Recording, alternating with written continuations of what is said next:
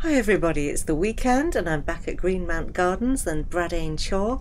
The reason for this is because although I've videoed both of these properties before, the last time that I videoed Greenmount, I had various land tearing because of the close proximity of the two homes. There's Bradain Chorr just over the river. Such a beautiful little place. It's starting to rain, so the horses are taking shelter. And so here we are. And the last time that I videoed this place, I had issues which the mod authors have kindly fixed. Cryman, you're my hero. Thank you for doing this. It looks fantastic.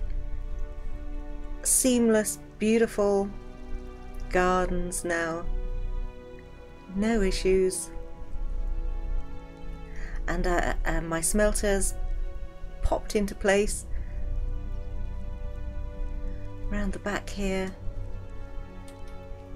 And everything is just absolutely perfect. So I am thrilled about that because I do love both homes, and I don't think the mod author intended that they would both be, or expected that a greedy girl like me would come along and say I want both homes in the same place, but what a great thing to do. Thank you for fixing it.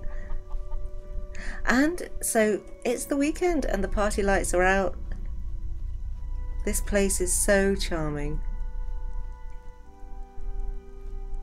So you'll have seen this before, but something I hadn't noticed the last time that I was here. Let's see if I can find it again. Past the bunnies of doom. Oh yes, this little grave marker down here. And this is neat. It's a grave marker for Signy and Jonvald Sorensen, but it also cures your diseases and gives you a blessing, so isn't that just perfect? I don't know what else I'm yet to discover around here, but I just thought I'd give you this little update just so that you can see for yourself. And then if it is a property that you're interested in and you do want to have both homes, basically it's the whole of the bottom end of Riverwood. This whole patch right here, which, you know, that's just fab, isn't it?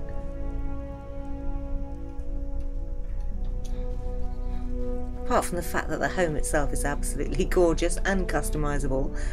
So I'll leave you with that view on this rainy evening, call that the end of the video, and see you soon for the next.